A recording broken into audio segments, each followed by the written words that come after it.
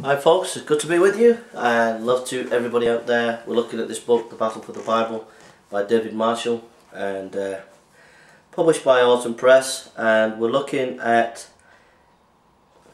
the issue of the Old Testament under fire. And don't forget my website, jasonburnspreacher.com, and Roy Blood Ministries website, and Facebook and Twitter, and my Facebook and Twitter. So we're looking at Old Testament under fire. Controversy over the reliability and accuracy of the Bible came to a head in the 18th century, the Age of Reason in particular. It focused on the Old Testament. The Hebrew text of the Old Testament was based on manuscripts that were produced as late as the 9th century AD. They were the earliest manuscripts known. Many scholars were adamant that the Bible could not be trusted. German scholar Friedrich Delitzsch spoke for scores of 18th century and 19th and 20th century scholars when in 1921 he wrote that the biblical text had experienced a degree of corruption beyond our wildest imagination. Until the 1940s, such views represented the received wisdom. In 1939, British Museum curator and ancient manuscript authority Sir Frederick Kenyon wrote about the Masoretists, who for many centuries had taken it upon themselves to copy out the scriptures. The very oldest of their manuscripts dated from around AD 900. It was, he said, most regrettable that generations of Jewish rabbis for more than 1,000 years have viewed copies of the Holy Scriptures with such superstitious veneration that as soon as they became old and worn, the copies were reverently buried. Hence the absence of any Old Testament manuscripts to predate the Masoretic text of the AD 900s. By contrast, much earlier manuscripts of the New Testament survive and could be depended on. The great and all-important question was this: does the Hebrew text of the Old Testament, which we call Masoretic, and when we have shown to descend from the text drawn up about AD 100, faithfully represent the Hebrew text as originally written by the authors of the Old Testament books? Kenyon was charitable. At least he put it as a question. More scholars presented an answer to the question similar to that of Friedrich Delitzsch. In the 1,300 years between the completion of Malachi and the oldest surviving Masoretic text, the Old Testament had been garbled beyond recognition, some said. Question: what could devout Jewish and Christian scholars do? Answer: come up with some inconclusive argument before withdrawing in embarrassment. Among themselves they admitted, true enough, it was not reasonable to assume that having used up the ink of thousands of copyists over 10 centuries, the Old Testament scriptures had remained unchanged. What was known of these copyists, their habits, their reputation for accuracy? So basically the modern scholars were saying that it's been corrupted, the text.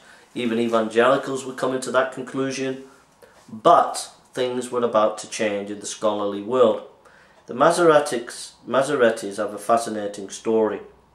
When Roman General Titus left Jerusalem in smouldering ruins in AD 70, he might have assumed that the mass slaughter that accompanied Jerusalem's fall and the mass slaughter that had preceded in the Galilean campaign had crushed Judaism forever. When Roman General Silva, after the AD 73 siege, entered the Zealots' mountain stronghold of Masada to find that Alesia and his supporters had committed mass suicide, he might have assumed they had witnessed the last stand of Judaism. When Roman Emperor Adrian levelled Old Testament Jerusalem in AD 135 and built a Roman city, Alia Capitolina, over its base, he knew that scattered groups of hard-pressed Jews were to be found in Palestine and elsewhere, but was unlikely to have perceived them as any way significant. The Jewish religion had died with the destruction of the temple in AD 70, or had it? Judaism lived on without its temple and its system of sacrifice. Judaism became a religion of sacred writings and of scholars whose work was to preserve, copy and interpret them. In AD 110, Johann ben Zakkai chaired the Council of Germania. Rabbi Akiba ben Joseph, AD 55 to 137, became its most important prominent member. He had grown up as an illiterate orphan shepherd boy, and his giant intellect had been stretched by ben Zakkai at the rabbinic school in Germania. Akiba ought to sought to rally his scattered people around the sacred scripture. They were all that were left for the chosen people. Akiba, based in Tiberias, a city in Galilee, worked to standardize the Hebrew text. All subsequent copies and translations were based on Akiba's standardized text. A group of scholars clustered around Akiba at Tiberias, and a similar group of rabbis were working on similar projects in Babylon. They worked both to translate and interpret the scriptures. Their chief concern was the Torah, or law, the 5 books of Moses. They sought to take the broad principles of the law and apply them in infinity of ingenious ways to all the complex situations of life. As a result, the Tiberias scholars produced the Mishnah, the rabbis in Babylon produced the Gemara, the two parts joined together in circa AD 500 to become the Talmud. Well before this time, the groups of Jewish scholars in Tiberias and Babylon had developed a high standard of tradition, of Mosara, of professionalism, in order to preserve the purity of the biblical manuscripts they were copying. They devised a complicated system of safeguards against mistakes. Though always staying close to Akiba's standardized text, they did from time to time consider variant readings found in manuscripts at their disposal. It was the widespread reference for the Masoretic text of the Old Testament that led biblical scholars who lived centuries after the Masoretes had completed their work to be completely satisfied with its authenticity. The Masoretes had been, after all, fanatics in their passion for accuracy and obsessiveness in their devotion to the tradition. The tradition to which they were devoted was the passing down and recovering of sacred manuscripts. So basically what we're seeing here is a lot of scholarship on the Old Testament in the 19th century and 20th century was doubting whether the Old Testament had been preserved, because we only had like 900 AD, manuscripts from 900 AD of the Old Testament. And so what the writer here is saying is, well, let's look at the Masoretes. The Masoretes were known to be accurate in the copying.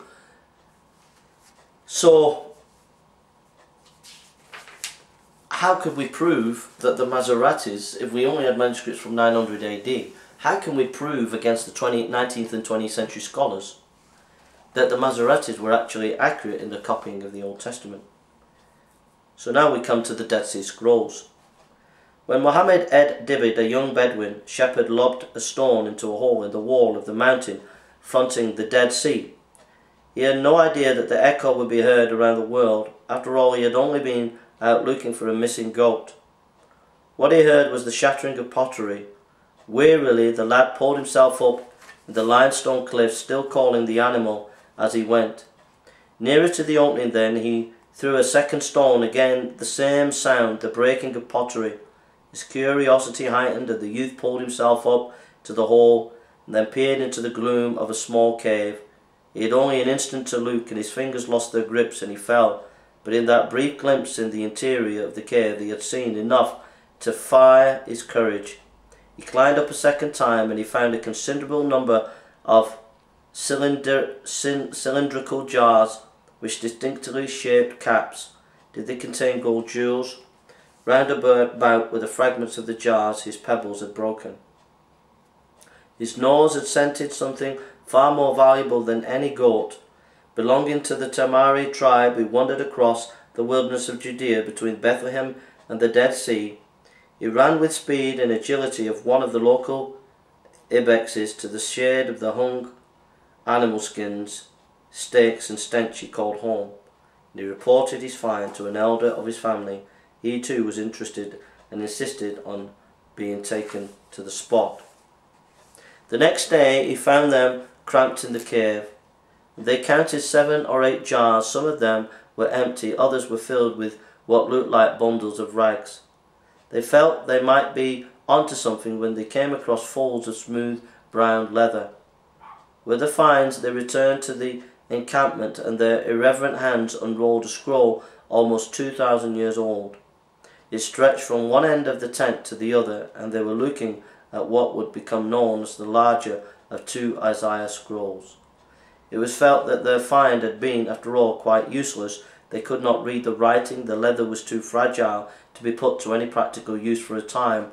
As the Bedouins moved from place to place with their goats, they carried the scrolls with them and used them for trade with their neighbours. Some they kept, resolving to take them to Bethlehem.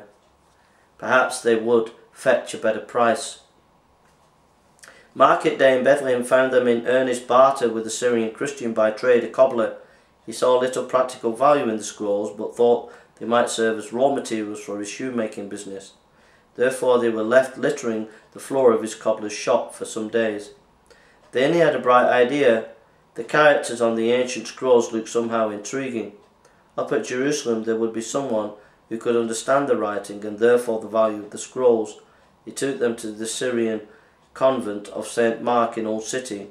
Only then did the cobbler realize that the scrolls had considerable monetary value. Expeditions were organized to the caves. Soon every cave within the vicinity of the original find was being ransacked. Complete secrecy shrouded their operations. They were acting illegally. Under the laws of the British Mandate, the authorities should have been informed immediately. Instead, the Syrian Metropolitan began to hawk the fragments and the scrolls around the various scholarly institutions of Jerusalem to ascertain their exact worth. It was when they were shown to Professor E. L. Sukenik of the Hebrew University that reverberations of the original find began to be felt around the world. Dr. John Trevor of the American School of Oriental Research was the one who announced that when they were looking at what was the scroll of Isaiah inscribed in Hebrew on papyrus from the present Christian period, "You are holding," he told the Metropolitan, "the oldest manuscript of the Bible ever known." The story was out. The original find had made in March 1947, then almost 12 months later, archaeologists and specialists in ancient languages began to converge on the spot. The manuscripts discovered up to that time were moved to the Archaeological Museum, now known as the Rockefeller Museum, Jerusalem. There was tremendous excitement in the scholarly world, and the excitement soon communicated itself to the world of journalism, and a great convergence of bodies massed in Jerusalem. Within a little more than 12 months of the original find, the Dead Sea Scrolls were making headline around the world. Those questions which had been hammering on the door of Judeo-Christian scholarship for so long were about to be answered. The main finds were made in caves around Qumran. Soon the caves were numbered. Muhammad Ed Dibbat's cave being cave 1, cave 4 was a particularly rich one containing 35,000 scroll fragments. Scholars rather than Bedouins took the lead in searching for more treasure.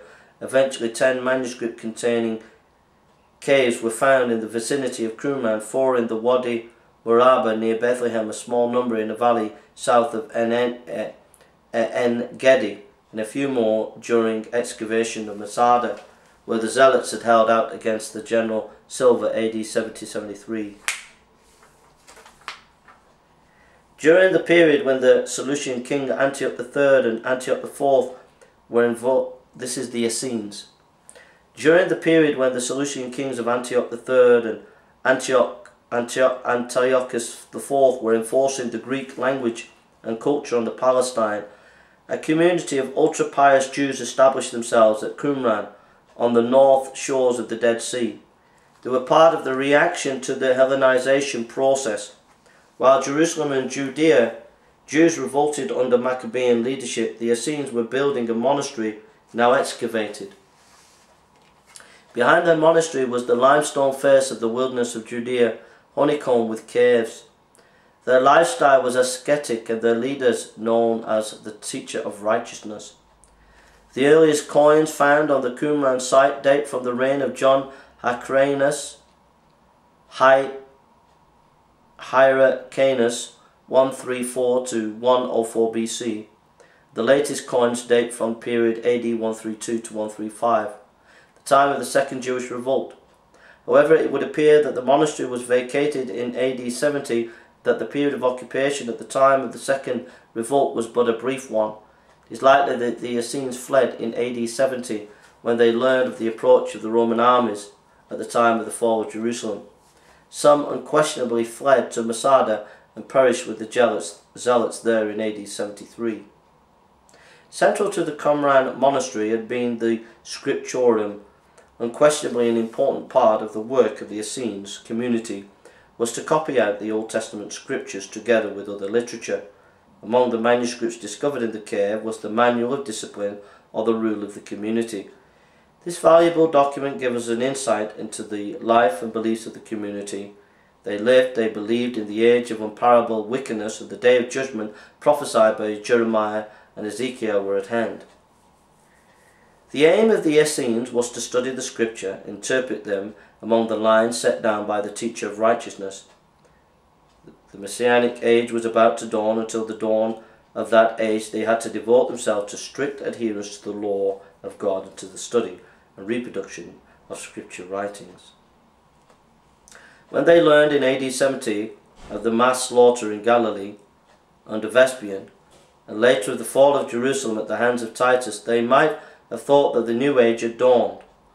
When they became aware that their own community was under attack, that might have given them reason for doubt. The reaction must have been pre-planned and the caves pre-selected. The cylindrical vessels prepared, whether Roman slaughter represented an end or a beginning of one thing, the Essenes were determined they would preserve for posterity the sacred scriptures which they had over time so painstakingly set down.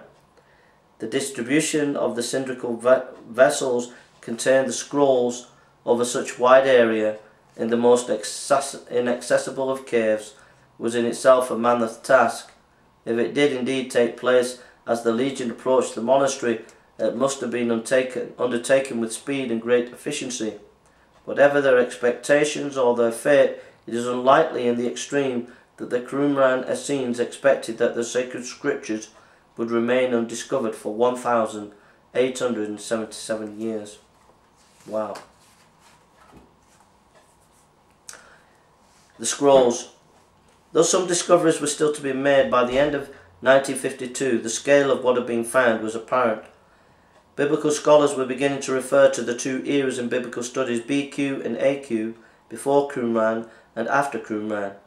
Modern Jerusalem, not far from Knesset, in a strangely shaped building, the visitor had to be informed that this modern building had been designed to resemble the shape of the curious caps from the cylindrically shaped vessels in which the scrolls had been found. It is called the Shrine of the Book, and it has been built as a permanent home of the scrolls, where the air is continually controlled and conditioned to facilitate their indefinite preservation. There the scrolls are on show, including one perfectly preserved scroll, the famous Isaiah scroll.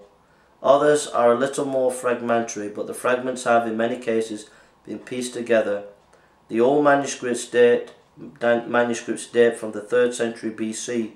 There is a wealth of non-biblical material, but the amount of biblical and biblically related material is overwhelming. Every Old Testament book is represented, with a single exception of the Old Testament. Until 1947, the most ancient Old Testament manuscripts was the Masoretic text, AD 900. Suddenly everything changed. The central point of interest for which, like W.E. Albright and Siegfried H. Horn, who converged on Jerusalem in the early 1950s, was to ascertain to the extent to which the 2,000-year-old Dead Sea Scrolls would uphold the accuracy of the Masoretic text, and therefore the accuracy of the Old Testament, accepted by Christians and Jews for so long. Albright had been the first to sense the importance of the scrolls, and in the spring of 1948 he had told his students that the finds by the Dead Sea represented the greatest manuscript discovery of modern times. In the months and years thereafter, he and many others spent thousands of hours poring over detailed photographs of the scrolls. The scrolls were categorized, identified, pieced together. Some scholars were particularly interested in what the non-biblical scrolls could teach them about the Essenes and the century in which they had lived. Others, like Albright, were concerned with the all-important comparison between the Hebrew context of the scrolls and the Hebrew Old Testament based on the Masoretic text of AD 900. The 2 centuries dismissed by many experts as corrupted copy of scriptures that were extant at the time of Christ. More was at stake than the reputation of the Masoretes as copyists. The real issue was the dependability of an important source upon which Christian doctrine was based, the scriptures revered by the Jews and Christians. By 1952, in the careful comparison of the contents of the cave, 1, dating from the time of Christ, with Masoretic texts dating from the 10th century was complete. The texts were, to all practical purposes, identical. Differences were almost exclusively composed of spelling mistakes or of grammatical nature. At no point did they affect the sense of the biblical text then in use. It appeared that the Hebrew Bible, extant in the days of Jesus, was the same as the Masoretic text from which the Old Testament of the 20th century had been translated.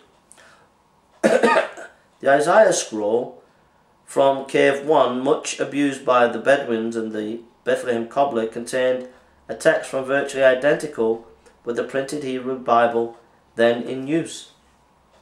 As the years passed, the contents of the caves were examined and compared, much was learned.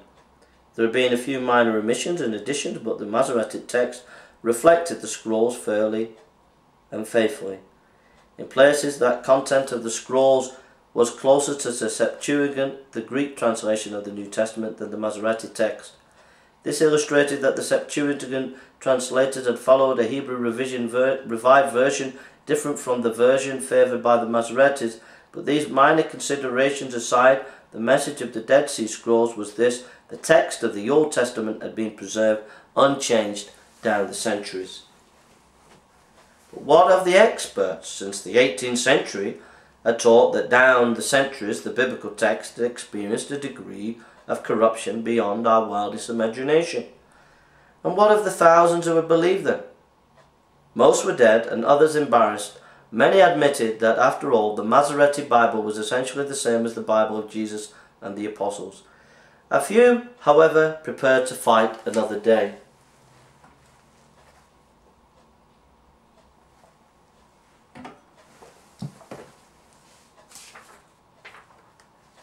As the closeness of the Dead Sea Scroll manuscripts with the Hebrew Bible was being demonstrated, the critics began to attack the genuineness of the scrolls themselves. As each wave of criticism and counter-assertion emerged from Jerusalem and from the university campus of Western countries, the controversy was reported by the world's press. Rarely had the pronouncements of fusty academics made such headlines. In Europe and the United States, the dating of the scrolls from the 3rd century BC, very largely AD 70, was hotly contested, but as more scientific exploration took place and more scientific tests were applied, the age and genuineness of the scrolls were upheld. And as the Qumran monastery was excavated, the evidence of pottery, coinage and other artifacts attested to the fact that the Essenes had occupied the site throughout the last 3 centuries before Christ until AD 70. There was then evidence of a brief Roman occupation of the site. Finally, scholars found artifacts which pointed to a further period of Jewish occupation at the time of the Second Jewish Revolt of AD 135. Thus, the archaeological evidence authenticated the dating of the manuscripts. There was addition scientific evidence. The linen wrappers containing the scrolls were subjected to carbon-14 dating tests. The great majority of the scrolls were dated to the 3 centuries before Christ, a few to the century after Christ, and very few to the 2nd century AD. Again, the critics were silent. It was agreed that the age and genuineness of the scrolls were beyond dispute. So we'll do some more of the Battle of the Bible in a few weeks' time. But what we see there is you've got to be very careful with the media. The media will pick up on scholars, hack scholars who are trying to get a name for themselves, who will make statements like the Bible's changed, like Bart Ehrman and people like that.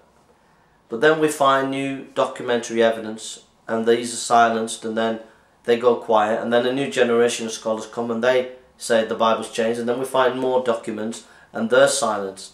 So in other words, don't listen to these hack scholars who try to make a name of themselves in the news. and they get all this fame for saying certain statements that the Bible's changed, or we don't have the original Bible. But then we discover manuscripts, like we discovered the Dead Sea Scrolls, and lo and behold, the Old Testament has been proved to be preserved. The Masoretes, the Jewish scholars, were shown to be accurate in their copying. So you've got to be careful to listen to scholars that don't have a name for themselves, don't try to be famous, who are just quietly getting on, doing the work. Go and read their articles, go and read their research, okay? And, you know, just remember that when critics attack the Bible, they end up becoming embarrassed. We have now the Dead Sea Scrolls, and that has shown not only the Old Testament, but also shown the accuracy of the New Testament, because we have manuscripts of the Dead Sea Scrolls that come in the time of Jesus. And these are texts that show the history of the times, and they confirm the historicity of the New Testament, as well as the manuscript attestation of the Old Testament. Okay, so let's pray. Father, we thank you for your goodness and your love, and we thank you for your blessings, and we give you the praise and the glory that your word is truth and it's been preserved, and we give you the praise and the glory in Jesus' name. Amen. Amen. God bless you, and thank you for listening. Take care.